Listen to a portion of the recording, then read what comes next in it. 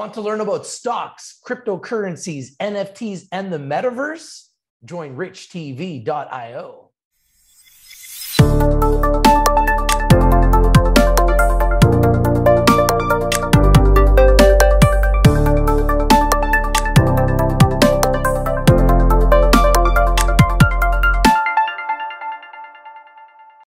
Hi, how's everybody doing today? I'm your host, Rich. Here we have a RICHTV Live with our very special guest, the CEO of Logiq Inc., Brent Suen. How are you doing today, Brent?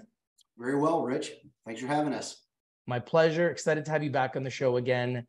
And we love talking to you. Now, the company recently announced its digital marketing initiatives for the electric vehicle industry. We are very, very big fans of electric vehicles and the electrification of vehicles. Can you go through the news for us and what it means for the company? Sure. So just to clarify, because I actually got emails and calls about it asking if we are actually getting into the EV market, but we are evolving our current business of digital marketing into the EV space. And let me describe what that's about. Obviously, everyone knows what the growth looks like for electric cars. It's been enormous. But there's a big hairball, and that is, how do you charge them? Where do you charge them? Where do you go? How do you have a charger installed at your home? How qualified is the person doing it? How do you find them? How do you find the appropriate pricing for it? These are the exact same issues that people have when looking for home improvement contractors, insurance policies, any types of products and services that are relatively good-sized ticket items and are needs more so than wants, right? So at Logiq, our tagline on our website is that we connect brands to consumers. So in actuality, the EV charging market, which is one of the fastest growing, in fact, one of the fastest growing we've ever seen, being able to connect product and service providers to new and existing owners of electric vehicles is one thing that we've recently added. In fact, what we've just discovered is that there's almost no one doing it on the digital marketing side. When we looked out across our peer landscape, we didn't see one single competitor that's in the market. That will obviously change, but right now it's a fantastic market for us to be in. Brent, a lot of companies this last year have had a difficult year with the market conditions. Logiq Inc. last year, this time, was 10x higher than where it is now. Can you tell us, has Logiq Inc. been doing better, worse, or the same in business? We've been doing a lot better in terms of the business. Going back to 2020, we had revenues of 15.6 million. 2021, last year, we were at 24 million. I would also point out that we doubled gross profit margins, actually more than doubled gross profit margins year over year. And that was our real focus. We have stated that this year, we anticipate exiting the year at a $40 to $50 million run rate. So we should be on track to more than doubling what we saw last year. So overall, we're doing better. Now, with the current market conditions, investors are looking for fundamental growth and wanting to look for solid revenue growth in these market environments. With Logiq entering the fourth and final quarter, has the company been hitting its growth for 2022?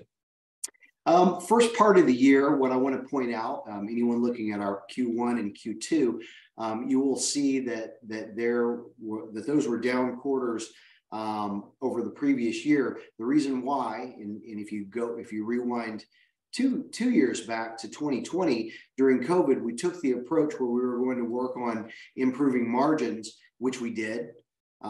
This year, what we've done is taken the approach that we're eliminating the groups of smaller customers and focusing around middle to large size. And that's primarily because the amount of work that it takes for our customer support is actually easier for the larger clients and a lot more work for the multiple small ones. The only reason that we would do this aligns perfectly with what we've been saying about exiting the year at a $40 to $50 million run rate. And that is, we are anticipating new client onboarding. And we've said that that would be Q4. So I would not deviate from that. And I would point out that investors should be looking at any type of announcement regarding a new client or clients. That's exciting. We love new clients. Brent, what would you say are your top 3 upcoming milestones for Logiq? Sure. One of the things that I want to point out is that on September 9th, we had an announcement that Logiq is being acquired by a Nasdaq-listed SPAC named Abri, A-B-R-I. Their ticker symbol is ASPA. We've signed a definitive merger agreement that we announced on September 9th. The next milestone that investors should look for is what's called an S4 filing. We'll also put out a press release to that effect. What we indicated when we announced the definitive merger agreement, that we were aiming to have the S4 out around this time. So I'd keep an eye out for that. I'd keep an eye out for new client wins. And I'd also keep an eye out for new industry markets that we're looking at, similar to EV, which we had also pointed out before. Cannabis, digital marketing, esports, neobanks. So those 3 I would definitely point towards. We'll be watching very, very closely. And in your opinion, is Logiq well funded for the time being, or will you be looking to raise some funds in the near future? We anticipate closing the SPAC transaction before year's end, and that would put us on a clear path to being on NASDAQ and pursuing both an aggressive M&A strategy, and would certainly enable less dilutive funding paths as well. Brent, is there anything else you would want people to know about Logiq Inc. today? Aside from always saying that an investor should do his or her due diligence, one thing that I find quite compelling is that if you look at the September 9th announcement from Abri on acquiring our business, the valuation is $114 million. And right now our market cap is about 12 million. So there's a pretty big disparity there. I believe that should narrow as we approach the closing of the transaction. So I would do my homework. I'd look into that.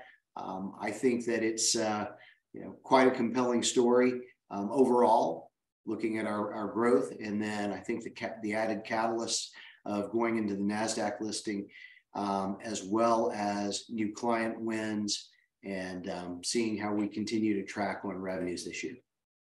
What is the best way for investors to get in touch with the company if they have any questions about Logiq Inc.? Sure. That would be ir@logiq, LOGIQ.com. And I try to answer as many of these inquiries as I can, providing that it's not in the thousands. Thank you for your time today. The CEO of Logiq Inc., Brent Suen. I must remind you all that RICHTVLIVE is strictly for information and education purposes.